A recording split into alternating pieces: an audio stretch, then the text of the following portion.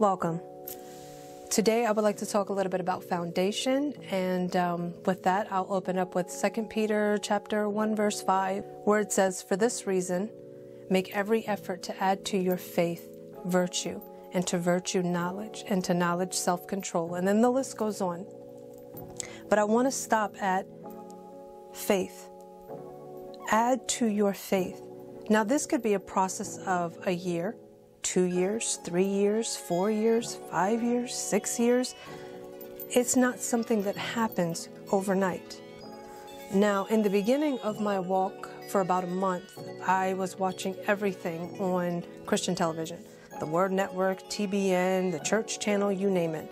And then the Lord planted me in Joseph Prince Ministries. And he said, the only thing that I want you to do is I want you to listen to Joseph, and I want you to read the Word.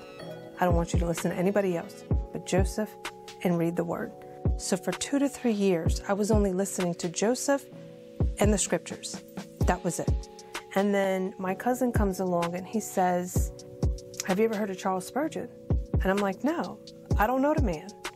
So he's like, "Well, I'm going to send you this website and I want you to read through the link." So I'm reading through it hesitantly.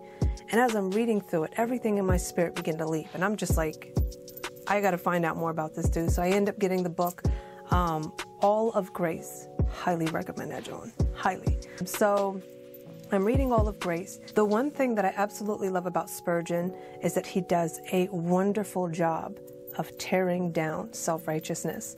He does such a wonderful job of showing you that you are saved not because of anything that you've done or anything that you will do. You are saved by the blood of Christ alone. And I love that about him. But to go back, it was important that he took that time to establish me in Christ. That for 2 to 3 years, he was pointing to Jesus and Jesus alone, and then validating it in Scripture. It was Jesus and Jesus alone, and validating it in Scripture. And the reason why he did that is because he knew there are areas in you that I want to touch and I want to heal. I am going to show you areas of your unbelief and your self-righteousness that aren't that pretty. And when I do, I need you to understand that I love you, that I am pleased with you, and I am never going to leave you. And I want you to know this so that as we are going through these things together, you will enjoy me in the process. You won't run, but you will lean in me, knowing that I am more than able to save, and that I am more than able to bring wholeness to these areas in your life. Scripture tells us that he desires that we are unified in the faith and in Christ Jesus, so that we are not tossed to and fro, back and forth by every wind of doctrine. The issue is not behavior. The issue is the doctrine. What is it that we are believing? I have met brothers and sisters in Christ that you see the sadness in their eyes. They believe that they're forgiven of all of their sins, but yet they believe that God still holds some of their sins against them. They believe that they are saved by the blood of Jesus, but they're also uncertain to whether they'll make it to heaven or not. They don't know if God has left them.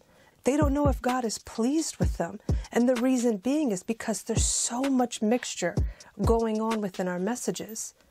Mixture only breeds confusion. There's no life in it. So if there's truth mixed in with a little bit of lies, you lose them both.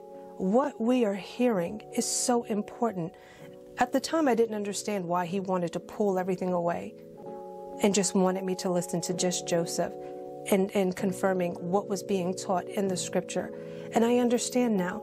It's hard when you have all of these different voices that don't quite believe the same thing speaking at you at once. Is salvation eternal, or is it contingent on my behavior? Which one is it? And the foundation is so important. Spurgeon actually said that every error that we have, it all trickles back down to our understanding of our forgiveness. That's why we're so confused. If you look at it, even in Scripture, it says that a double-minded man is unstable in all of his ways, and he can't expect to receive anything from God. Why? Because because this man can't get a footing on nothing. He's here, he's there. He's so confused. Why? Because of the different winds of doctrine. God wants us to understand that we are a forgiven people, that our identity is wrapped up in Christ and Christ alone, that every promise in Christ is a yes and an amen, so that whenever he begins to show us the areas of our lives that he wants to touch, we won't run, we won't hide, but we will walk with him through it, enjoying the moment. It is a process. If you are someone who feels confused right now, I would just recommend that you would find someone that is preaching to the Christ in you, someone that points to Christ and Christ alone, and your new identity, someone who is unpacking the beauty of what Christ has done on the cross for you, and trust the Holy Spirit to begin to add people to you. But it's so important that you know what it is he has done in order to move forward. So with my final words, I just want to say that God has given us everything pertaining to life and godliness, but it all comes through the revelation of Christ. I pray that you are blessed in your hearing, and as always, grace and peace. I hope I got everything.